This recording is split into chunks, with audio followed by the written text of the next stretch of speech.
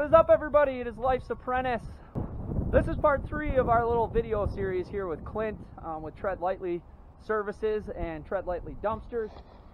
Today we're going to talk about the 16-foot or 16K Nedland's trailer versus this is a 12K and a 10-foot trailer that he just picked up, and he's going to start running these little shorty cans. We did a video strictly about this trailer. I will link that at the end. If you guys didn't see that, you can go and watch that. Let's see, the other truck is running. We're just gonna wait for the noise and then we'll get back to the trailers here. All right, well, Gabe just came back with the dumpster, but here is the Nedland's 10-footer, 12K GVWR. And here's a 16K GVWR, and we're gonna go over some of the subtle differences because I've never seen one of these, and I think it's interesting. This trailer is 11 years old, and this trailer is about 7 or 8 years old. We'll go over some of the differences. We showed you some of the components of the 10-footer in another video. Check that out. And then we're gonna talk about the differences with this 16K. So one of the things, the reeving system and the cable and everything like that is all the same except for these side cylinders are, you said 4-inch versus 3-inch. You have a 4-inch cylinder, and on the 12K I have a 3-inch cylinder. Yep. And then obviously the length is different.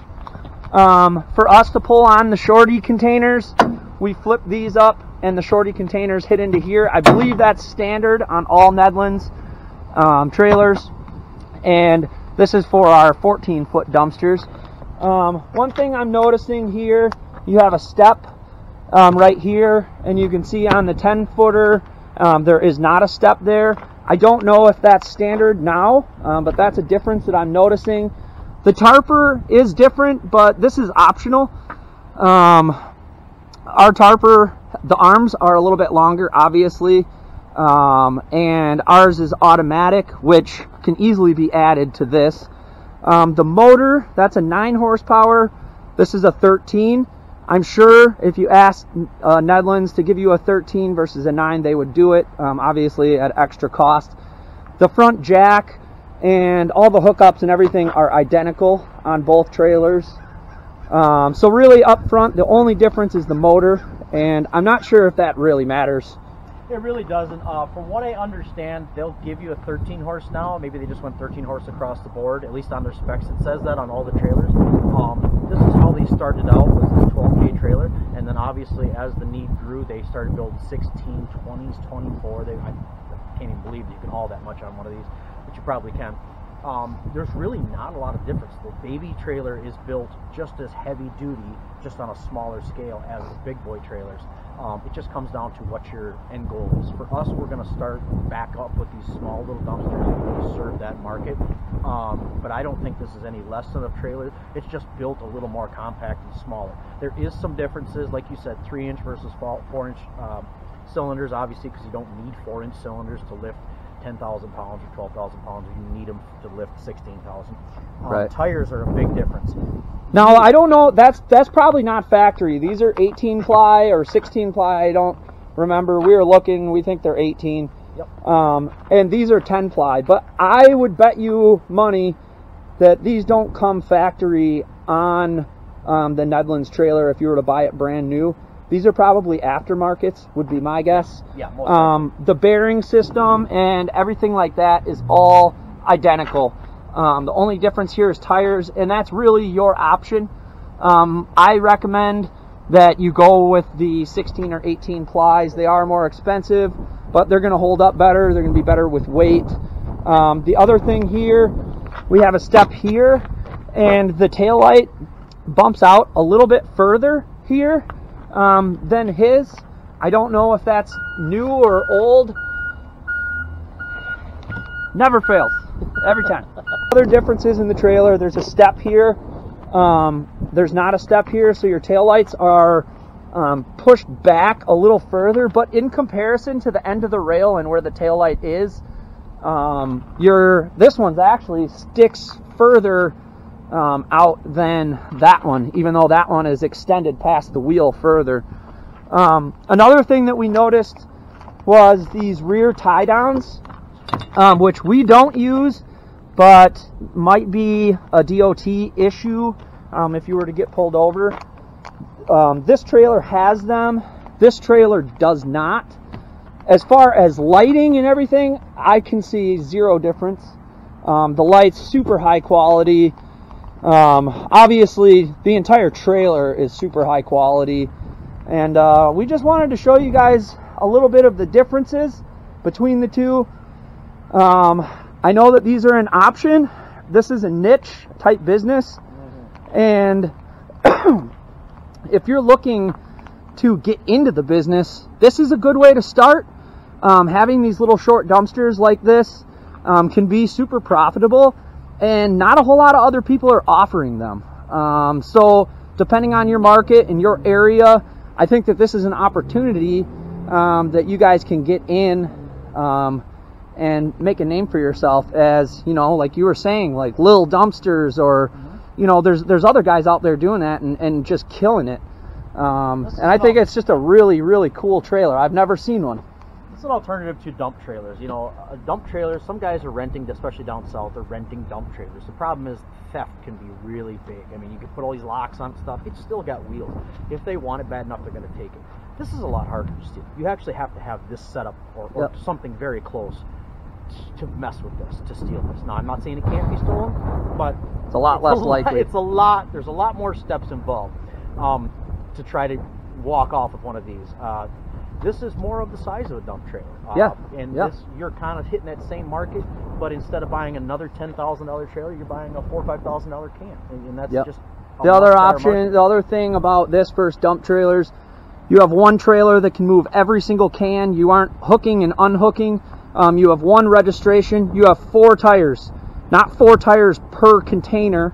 The other thing, and if I was a customer and I ordered a dumpster thinking it was a roll-off, and somebody came up and showed me a dump trailer, well, now I have to step up 2 feet to get my junk into a junk trailer or a dump trailer.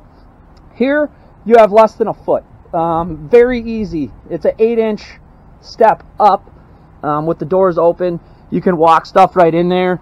Also, this same can on a dump trailer to load from the side is going to be 2 or 3 feet taller. So it's going to make it a lot more difficult for the customer. And thinking from a customer's standpoint, I would much rather have this than anything else. And you guys, you can say that they're safer for the driveway. That's true if you do not take the proper precautions. If you put boards underneath the wheels and boards underneath the front, this thing will never ever touch the driveway. So there's ways around all of that. I think for customers and marketing and just about every aspect of the business, branding, this is a better way to go. And I think when people see this, it's something that they're not super used to seeing. They're used to seeing, you know, the big 20 and 30 and 40 yarders. When they see something like this, they see, you know, I don't have that much junk. That's exactly what I need. And they're going to call you because essentially you and myself in my market are the only ones offering 10 yards. You know, you're really marketing to the very metropolitan areas of people where they have a single car driveway or they have no driveway. You know, they're in the alley or something like that. They say, hey, can you put it in this little grass area I've got? They don't have the room for maybe a 20-footer or something. 10-footer? Absolutely, they could get that done, but they still got to get their project done. They still have to say, hey, I want to do this bathroom remodel, and I can't rent it. You know, I can't rent this XYZ, you know, 30-yard dumpster. What do you have? You know, we have something that'll fit, and people really resonate with that, and they like that it's easier on their driveways. Obviously, we all know that. Then you know, 60,000-pound truck and a can and a bowl and everything like that. This is a lot lighter duty setup, and it fits where they don't. Yep. All right, well, a little comparison video. There's really not a whole lot of difference between these two trailers. The main difference is going to be the size of the trailer. And this trailer can do things, I should say the 16K trailer can do things that this trailer cannot. That's really the main difference, that we can haul the 14-foot dumpsters So this one is a little bit limited in that aspect. But if you're getting into this business and creating a niche in your area, this might be all that you need.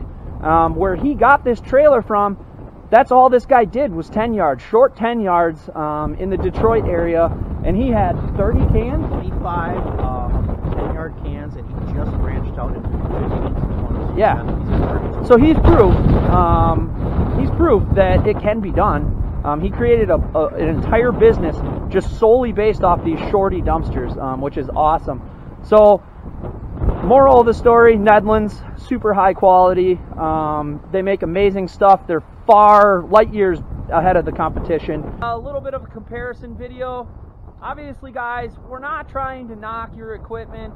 We're just trying to show you true, good quality, firsthand, with experience. I've been running these trailers, a couple of them, for a while.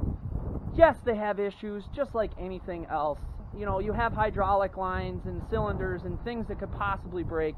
But as far as the overall quality of Nedland's, it is second to none. And if you guys have, you know, PJs and Max Ds and stuff like out there, I'm not dissing your equipment. We're just showing you the differences in quality, and just want to put that out there for you guys. If you like this video, leave a thumbs up. If you have questions for me or Clint, leave them down in the comments down below. We will be happy to answer. And then subscribe if you haven't. We will see you on the next one.